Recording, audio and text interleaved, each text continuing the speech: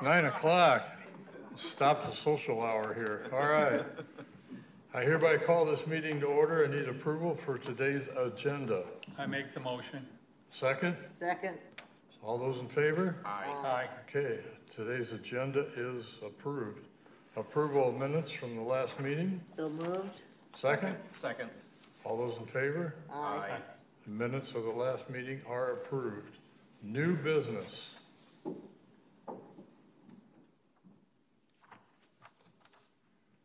No Guess new not. business? No new business. No new business, oh my. Old business. No, this is too fast.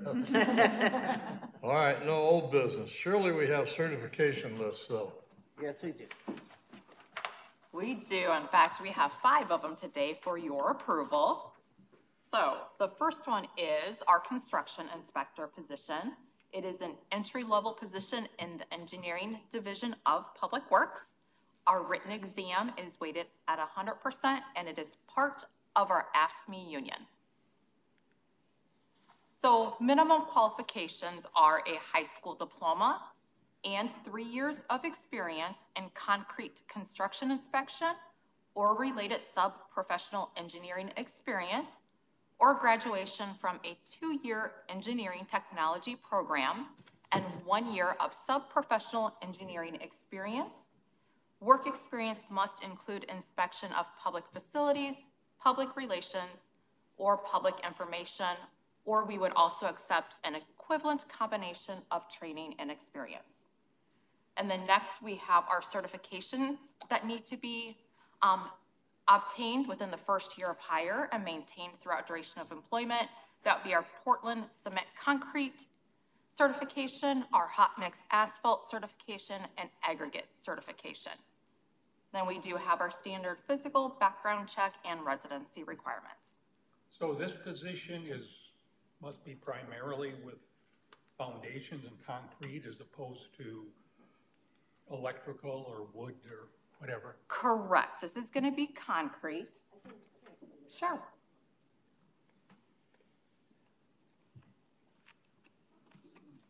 Hi, Nicole Gleason, Public Works Director. So we have a building division, and we have building inspectors that are specific to the construction trades.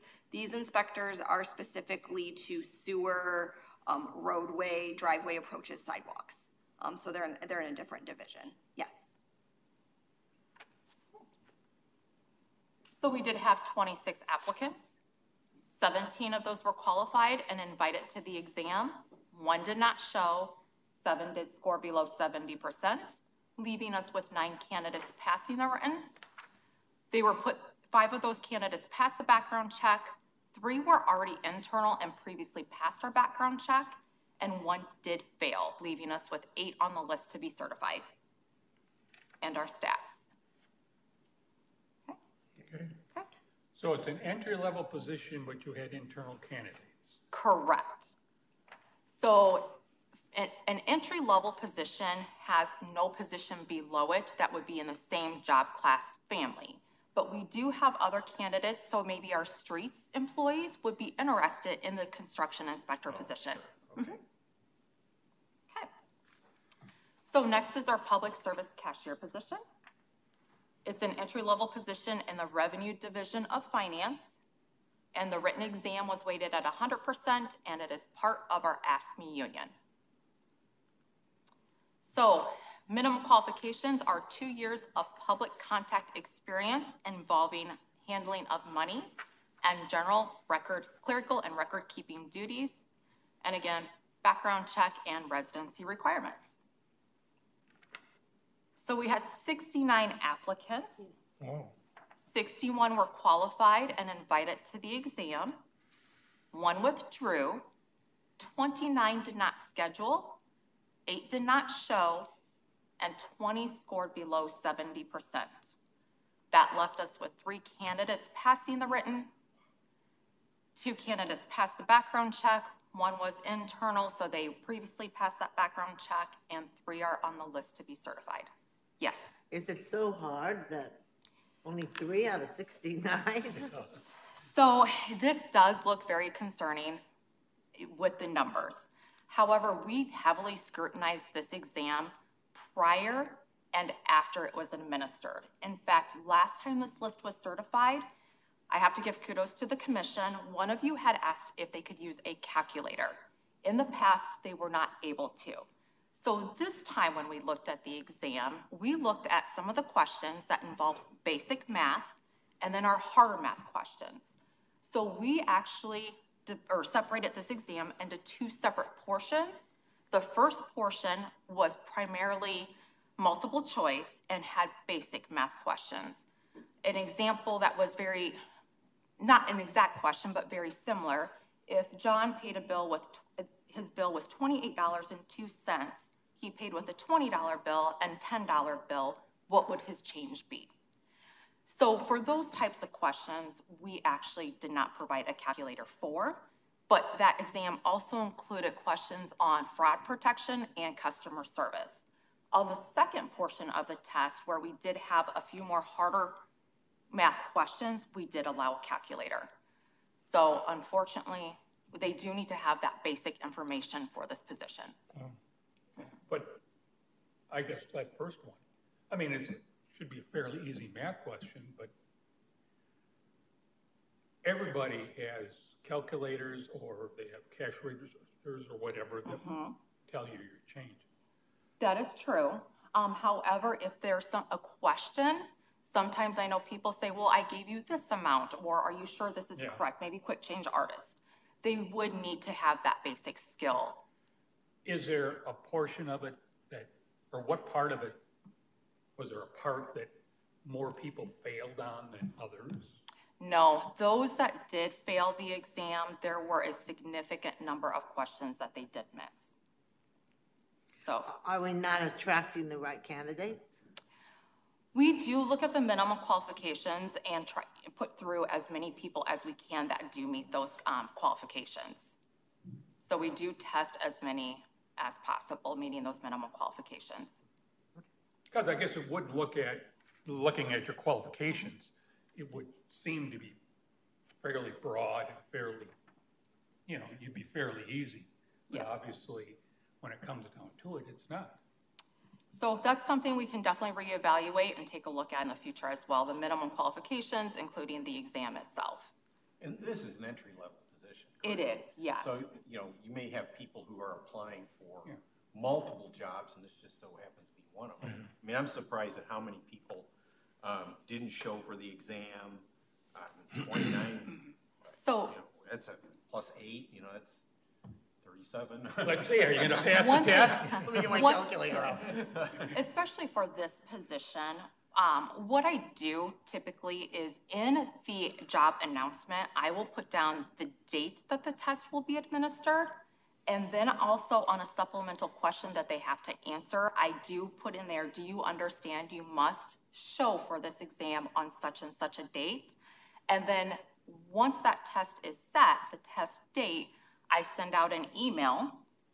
Because of the number of candidates we had, I did create two separate testing sessions, so I did include an extra date on that.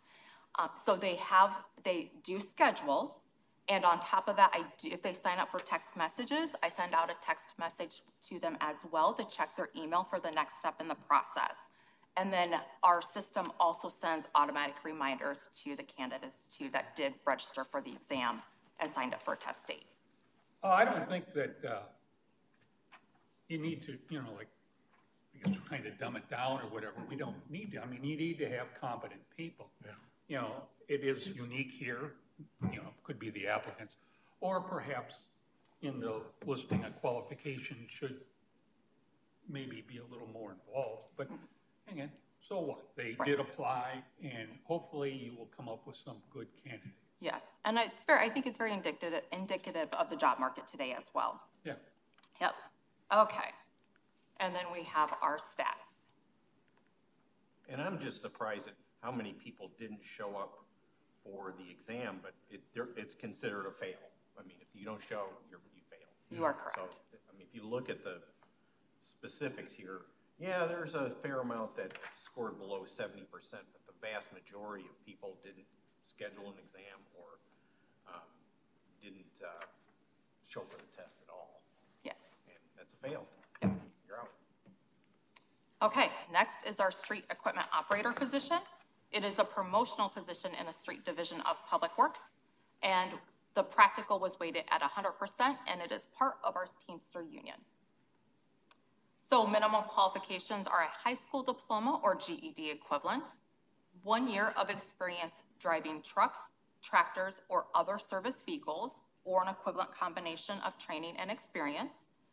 They have to have a Class B CDL with air brake endorsement, and then obtain their tanker endorsement within 6 months of hire.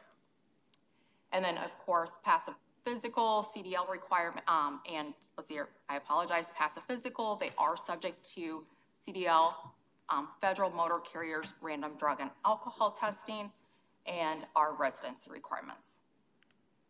So they just go out and drive, basically. It's a little. Okay, oh, you mean for the exam or just in general for the position? For the exam. Yes, there are 2 pieces of equipment that they do practice in. I apologize, I misunderstood. And it was an end loader and skid loader, and then they were. Well, this is the one for the, out there for the recycling? No, this would actually be our street division at Public Works, so they're actually out there fixing the roadways. Okay. And potholes, yep. So 6 candidates were qualified and invited to the practical. 1 scored below 70%, leaving us with 5 candidates that are on the list to be certified. And our stats.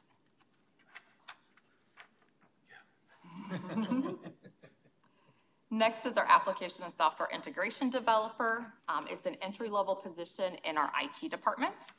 And we had a 30-70 split, and it is a non-bargaining position.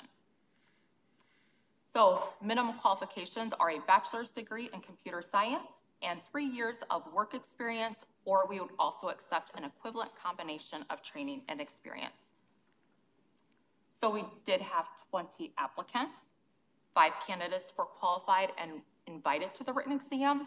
1 did not show, and 3 did score below 70%, leaving us with 1 candidate that passed and invited to the interview. That candidate passed the interview, background check, and is on the list to be certified. Well, with 1 candidate, you're kind of under pressure to see if they pass. Are you obliged to hire that 1 candidate? We are, yes. So software integration developer. Yes. In other words, their whole job is to see that the programs work together. Yes, they're coding. They're doing everything on the back end. There really is that much to make a full-time position? There's enough to have 2 full-time positions, actually. Yes. There's a lot of coding that's involved in our programs. I just can't get over it. 15 people didn't meet the minimum I qualifications. know, it's surprising. I'm like, why did you apply for it in the first place? Right. And you know, you'd think, well, they've got a 4-year degree, they're experienced, etc., and yet they don't even meet the minimum qualifications. Now, do these like go on in, you know, like on the internet website, job sites and stuff?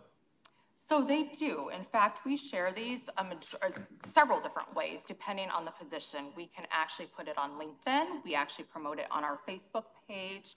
I do know that Indeed automatically picks this up, and then we do post to Handshake, which is to our colleges, and it also goes out to alumni as well. And then we can select the different fields we would like it to go to. Like a lot of them, though, you just click, you It's know. click. Yeah, click. So click. if you're even close, click. Yeah. So I can see why you'd have so many that wouldn't meet qualifications. Yeah. It's Why always worth waste a your shot. click? Why waste your click? This one writes the program that as you approach, the light turns red. Well, I know that. I've seen that many times. That's the only thing. Okay, and then our stats. Next is our systems and security engineer, which is an entry-level position again in our IT department, and another 30-70 split, and it's non-bargaining. So for this position, they do need to have a bachelor's degree in computer science plus 5 years of relative work experience, or a combination of education and training to carry the duties as presented. They do need extensive application support experience with Active Directory, VMware, Microsoft Exchange, Adobe, and Microsoft Office, and then possess a valid driver's license and maintain that throughout duration of employment. Okay. So we did have 10 applicants. 7 were qualified and invited to the exam. 3 did not show, and 2 did score below 70%, leaving us with 2 candidates that passed the written and were invited to the interview. Both passed the interview, passed the background check, and are on the list to be certified. Okay, what does this job actually do? They make sure that the security of our computer system here throughout the city is safe, and they protect us from any hackers. So they make sure that our IT system is safe and secure.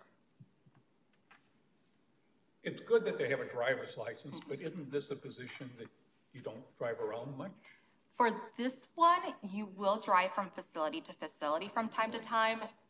The developer position is one that is more behind the scenes, that they do not have to drive facility to facility. So yes, you would need a driver's license for this position. No, it's fine, and it's good that they can drive, but, okay. Sure, yeah. Although, given the fact that this is an engineer, they probably have the self-driving cars. Well, there you go. Here's a question, do you need a driver's license for a self-driving car? I just put that out there as your thought for the day. We appreciate it. Well, here, we can talk about that. Maybe we make this last 20 minutes. We're already past the That's it 15-minute for limit. civil Is or IT all in one place, or is it in different places in the city? it's in several different places in the city. 3 separate locations Okay. is where they're housed Should at. they all Public be in Works. one, or is there, or, I mean, you got 3 locations. Is it just because this is where they had room, or that they're, No, we kind of diversify the location because you have, amounts of users in different locations and it helps to have them. or is it something like, well, if the power goes out or something happens to this building, we still have IT support? Yeah, exactly. So I'm Corey Smith, the IT director. It's important for us to have staff available if they do have a need. So you have concentrations of users at different locations. Public Works has a fair amount of staff, city staff that need access to computers. So it's important to have IT staff on site. Same with the police department and City Hall. So those are the 3 locations where we currently have staff. While you're up here, you don't have to do a long answer, but I'm a security engineer. What am I doing? How do I know if somebody's trying to attack our city of Davenport? Is there a certain... Well, we evaluate cybersecurity incidents at multiple layers. So you obviously have your regular firewalls and switches like that. We have virus protection that notifies us if there's a potential infection within the city. We also keep track of cybersecurity or security awareness training. So so that way we're educating our personnel, both in IT and outside of IT. Any of our city staff who have a login to our network have to do security awareness training that educates them on cybersecurity threats that are out there. So they manage a bunch of different areas within the city because those attacks can kind of come from anywhere, really. So, yeah, that's it. All right, thank you. Thank you. That's it for the list. Thank you. You're welcome. Thank you. Okay, we've heard all the certification list. I would entertain a motion to approve those. I make the motion we approve them. Second? All those in favor? Aye. Okay, certification lists are approved for today. I move we adjourn. Gosh, at least let me ask it. All right, it's been moved to adjourn. Do we have a second? Second. All those in favor? Aye. Okay, we are adjourned. Okay.